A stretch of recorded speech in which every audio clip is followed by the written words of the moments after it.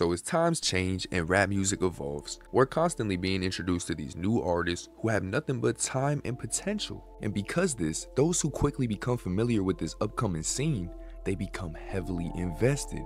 And this dim spotlight creates what we would call an underground rapper. And in cases like we're seeing right now, with multiple rappers all breaking through and being bubbled in together, all receiving the most love on a specific platform, which is TikTok, this is a new wave, and we're watching it form right before our very eyes. And one thing about rap music and life is history repeats itself and reoccurring patterns show in a lot of situations. And with waves of rap music, it goes through 3 stages: the start, the peak, and the end. So it's very fitting that it's happening right now, because we are currently in the end of this melodic trap era. It started in 2011, 12, and 13 with artists like Future, Young Thug, Speaker Knockers, Chief Keef. Although they might not have been the highest selling artists at the time, they were the new sound. That was the youth at the time. And because of the influence and impact, what followed was a decade of iconic melodic trap music. Whether it was love and drugs and heartbreak or melodic street pain, that's what's been running the rap game for the past decade. Although it's more evident than it's ever been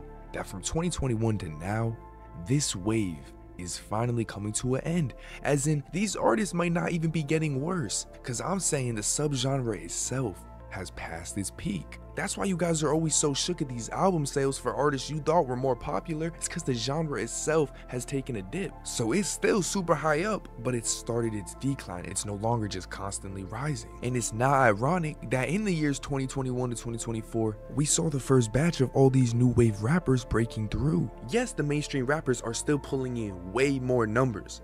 Like, I'm pretty sure Polo G just got 100k comments when he said, if I get 100k comments, I'll drop this song. So like, we can't argue, they still got great numbers, but the new gens be saying they're washed. Now, music's subjective. I'm not about to sit here and argue if an artist is good or not, but what I can tell you is it's becoming more and more evident that this new wave is taking over. I mean, just look at all the attention these artists are getting on social media. And this all leads me to ask the question, how big is the underground scene actually? Compared to the mainstream, compared to these artists who we look at as global superstars. Well, first things first, what we can't do is look at monthly listeners. Why can't we? Because once an artist becomes backed up by the industry, as in the labels are spending millions of dollars promoting these artists, getting their name in playlists, commercials, and all that, it gets to a point where the music's being streamed and consumed by people who don't even know who the artist is. And that's respectfully, there's nothing wrong with that. That's a goal that every artist has, to make it that big. But we can't compare the numbers on streaming sites between the mainstream and the underground, because it's just not an accurate representation. What should you look at? Well, a few things: the YouTube views, the engagement they have, and especially audio videos rather than music videos, and YouTube leaks from other accounts. This will show you how many people genuinely enjoy the music. And after looking over numbers from both the mainstream and this quote-unquote underground wave, it's very complicated because there's a lot of levels to this mainstream, and the lowest level isn't too far off from these poppin' new gen rappers. Think about it. Like Ian and Laser both getting millions of views. Nesben's recent music video got over 1 million views. That's more than some of these rappers that you guys consider mainstream. Nav, NLE Choppa, A Boogie. Yes, I know these artists have a bigger following and can pull more numbers overall, but this shows the direction rap music is heading in, because with this shift, these lower level mainstream artists who peaked like 6-7 years ago, they're slowly becoming things of the past. And while partially we can blame it on their music career, it has a lot more to do with the direction of rap music and just farthering from that artist's sound. And while some can shift and shine in other waves, not everybody will. But I got something very interesting to show you, so keep everything I just said in mind, and let's take a look at this. On the screen now is a representation of the mainstream and the new gen, and I also have indicators showing the levels to it, because both have multiple levels to it. Yes, the top might seem very high. You guys gotta understand, these signed artists who are getting millions of dollars from the label are being pushed to a whole nother level, and the numbers that they have, nobody could compete with unless you're in that category. And keep in mind, yes, the previous wave reached its peak, but it's still on the come down. The trip is not over. Like, there's still a lot of 2016, 17, 18 artists who are gonna remain selling over 100k for a good while. And some are gonna change their sound to adapt to modern day standards, like Drake's always been so good at this. But the previous sound that's been cutting it for the past 10 years, it's reached its peak.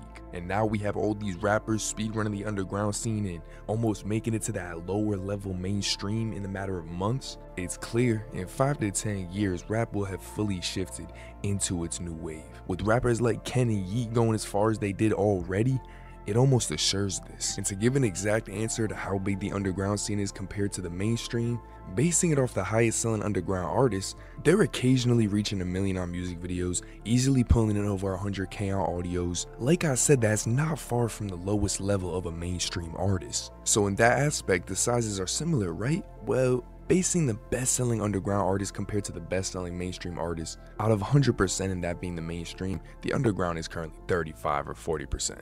Over half of the casuals are still not aware of anybody besides Yee, Ken Carson, Summers. They might be familiar with the name, but they don't have an identity tied to a lot of these artists yet. But with the mainstream going down and the underground going up, we're just gonna have to let time tell. And people are impatient, so we got these videos of people saying hip-hop's dying. Nah, it's just transforming. And there's always highs and lows, so even if it seems like it's low right now, bro, you gotta trust the process. And guess what? Once it gets fully established and implemented in everyday music like this current sound is, you're gonna have youngins saying that mainstream music is boring. The cycle will continue, and that specifically goes hand in hand with all these people thinking mainstream music is boring. Listen, I debunked the idea in this video if you really paid attention. The truth is, it's not boring, it's oversaturated. When did I say this? When I was talking about waves. They start, they peak, and they end. And y'all think the mainstream lacks creativity, but in reality, the sound that's popular has just become burnt out. And if you weren't there when the ZZ snippet came out, or like Fetty Wap's Run, F Love with Trippin' Your Ex, but you don't understand, we were fully satisfied. That sound was refreshing, it didn't sound like nothing we heard before. You gotta be young if you think it's boring. Because while yes, after a long time, these sounds became overplayed and way too implemented in everyday music, this naturally will always happen. Like, the book has to end, and think about how many chapters we had and how many rappers we've lost. Not even just the Pop Smokes, the X's, and King Vons, bro, what about Lil Key, PNB Rock, Bass Scar, plus the rappers we got locked up, plus the rappers who are just straight junkies? And what I'm telling you is this wave is coming to an end. The same way that Steph and KD and Bron are retiring soon, it's the same way in rap, and these rappers are getting subbed out for newcomers who got a lot of potential to go on and change rap music the same way they did. But of course, the only thing that could tell is time. So we're gonna have to let time tell and really see how it plays out. But of course, I appreciate y'all for watching greatly. And for y'all who mess with me, man, I had a whole video done on my MacBook, because I be editing on my MacBook still, even though I recently got a little desktop. But yeah, that shit broke on me, bro. And my video's on there.